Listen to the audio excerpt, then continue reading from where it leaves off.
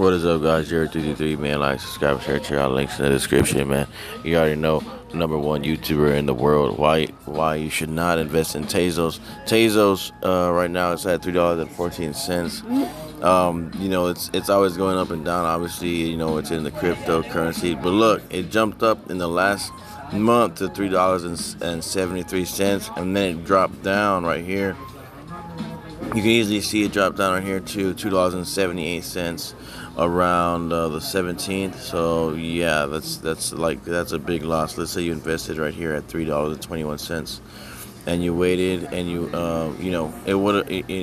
you invested when it's high. You need to invest when it's down here if you're gonna invest at all. But you know what I'm saying, this thing is extremely unstable. Look at this. It has to prove itself as one of the new coins, as good, but right now it still has a long way to go. That's the thing.